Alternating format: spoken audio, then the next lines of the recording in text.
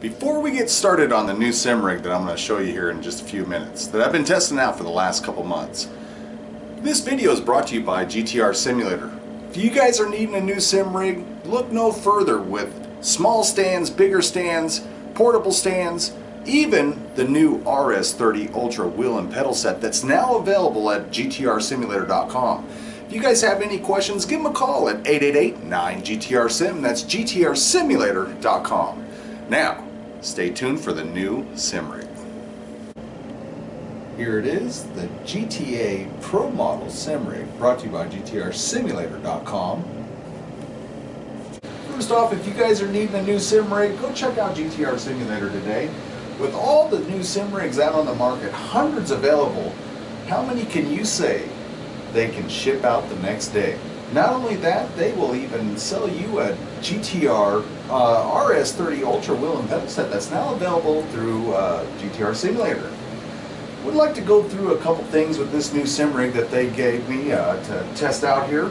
This is a GTR Pro model, fully adjustable sim rig. One of the best out on the market for the price. You really can't beat it. The triple monitor mount that can be mounted literally right on the stand itself. You have room for vents. This is ran by a direct drive wheel and base by AccuForce. V3 pedals down here. Also was able to put in my own vents in here and everything else to accommodate for cooling aspect during the race. So, to kind of go through this for you really quick, the the base for the pedals are fully adjustable. There's a lever right here that you can literally tap with your foot that can make this pedal move back and forth very easily. That is one of the best features I think this base has, beside a couple more that are pretty close to it that are really nicely adjustable. This right here can be adjusted, this whole base can be adjusted and tilted downward or upward depending on how you would want it. It can be lifted up higher or dropped down lower. The seat is even adjustable forward and back, and you can even recline it. Not too many sim rigs out there you can say that you can recline your seat as you're driving. So that's something that GTR goes a little bit above and beyond than most companies. They don't just offer the basic, they give you a little bit extra. Not only that, their customer service at GTR Simulator, if you're needing a part or anything else that may have broken on yours, you're moving it and it broke or something, whatever, you just got to give them a call. Email them. They'll get back to you really quick and they'll be quick to respond and get you taken care of. My thoughts about the new GTR sim rig, much better. These guys went all out on it. This is one of the better sim rigs for the money. You look at some of these other sim rigs that are 80-20 rigs that have, you can put $2,000 into it pretty quick. This one, you're going to have less than that, way less than that. Not only that, this comes with a tray mount for your keyboard if you wanted it to. I don't use a key mount or a keyboard mount because I have my stand that sits right next to me, that I have my fan, my keyboard, my mouse, cell phone I keep right there, tablet for telemetry and everything while I'm racing. But one thing that I've noticed on this sim rig over the last sim rig that I had before this was the stability of the base itself.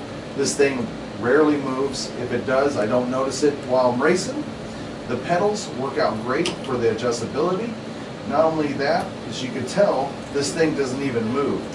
Even under load with my force feedback on this AccuForce wheel and base, it does not offer anything. Now, I was able to upgrade the wheel itself to a 350mm wheel versus the stock wheel that AccuForce came with. That made a little bit of a difference. And I was worried about the height, if I was going to have to higher this or lower it, but there's plenty of room on this. And of course, again, plenty of adjustability on this sim rig, so if you needed to adjust something, you can. It even accommodates well with these Derek Spears button boxes here. These things are nice to have for your telemetry and everything else. You can change it on the fly here. You can start it up, shut it off, do all sorts of stuff with this thing. And if you notice, going in the corners, this thing doesn't even move, and if it does, you don't even notice it on while you're driving whatsoever. This is on a track I don't know, so I'm going to crash here. Make some people mad there. So again, with this this new sim rig that they've developed over the last couple of years, and have been really showing it off to a lot of people. Wide enough screens that you can put a 43-inch screen on this. I have a 24. I was thinking about even going up to a 27. If you want the screens a little bit larger and further back, they come with the mounts, so this can be moved to the mounts. That way they can be pushed back a little bit further.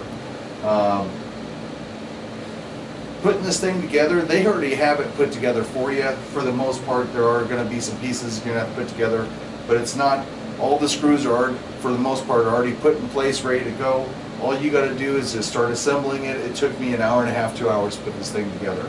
And I've been beating the heck out of it for the last month and a half. And it seems like I'm becoming more and more comfortable on this sim rig as I go along. And what I mean by that is the seat. It's molded to me. I'm a big boy. I'm not a skinny guy by any means, but it fits so nice. I'm about 225, 5'10", and this can accommodate a 6'4", 6'5", I bet, 300-pound man. You can put your own seat on there if you want. So if you don't want the seat, you can put your own seat on there.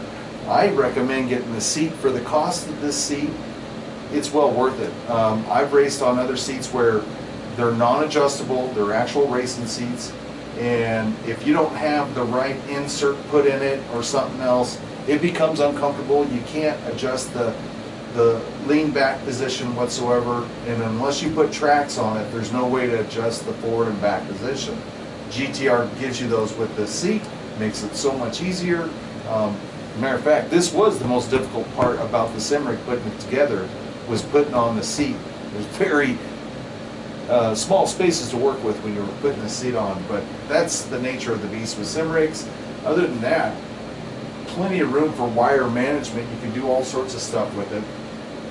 I love this sim rig. I think this sim rig has a lot more capability to it. I can add a 4th screen to it if I wanted to. I can put on the keyboard mount if I wanted to, but I'd rather have my table sitting right here. Other than that, there's no complaints that I've had out of this sim rig since I've got it. Nothing has came loose. Nothing is loosened up to where I got to retighten it. Once it was tightened up, it stayed there. That's one big benefit to some sim rigs, that over time the vibrations moving the wheel and stuff, you got to retighten up stuff. But for a month and a half that I've had this, there's been no wrenches put towards it to tighten anything up. They give you everything you need in the box to put it together. The only thing you got to do is put it together. Now, mounting everything to the rig, some people might ask, what did I have to do? Did I have to drill any holes? On the pedals, I don't think I drilled any holes on that. On the base, I did have to drill holes. I also have custom mounts for this AccuForce that I was going to use with it, but it actually brought the wheel up too high and it just wasn't right, so I mounted it flush to the stand itself. I did have to drill the holes. It was very simple. It took me about 15 minutes and it was done. This thing was ready to race after I had it sitting here and transferred everything over within an hour. I had all my wheels and pedals and everything. The transition from the old sim rig to this one was a lot easier than I thought, and was very impressed with them. Not only that, the adjustability on this rig is top-notch, with the fact that you can adjust this right here to tilt it. You can bring it further in, further back. You can go height, you can bring it up higher. There's just so many different adjustabilities on this rig that's what I was saying. It can probably accommodate a 6'5" guy or woman, whatever you are, to sit on this rig. That's the nice thing about it. Not only that, again, if you ever need adaptation to it, put something else on there, parts for it, anything else, all you have to do is call up gtrsimulator.com. That phone number, by the way, 888-9GTR-SIM. So if you're needing a new sim rig, if you have a camper, if you're a truck driver, you stay in hotels, they have a wheel and pedal set that you can get for under 500 bucks, I think it is right now, and a stand for your wheel and pedals, just a portable stand that you can take with you. So that way when you're camping or something like that, if you're at the racetrack, say if you're at IMS and you're camping out for the weekend, Daytona or something like that, and you want to race still, you can do it with the GTR simulator. Get out, buy that new RS30 Ultra wheel and pedal set. It's a gear-driven wheel, dual gear-driven wheel, designed by racers, tested by racers, now sold to us iRacers. So it's a great deal. So you got to check them out. If you need that new sim rig, you want parts, you need something else, give them a call. You have ideas, email them. Ray down there at GTR Simulator is great. That phone number, 888-9GTR-SIM. That's GTRsimulator.com. Thanks for watching. If you need anything else, leave a comment. Like this video if you would, please. Thank you. Have a good day.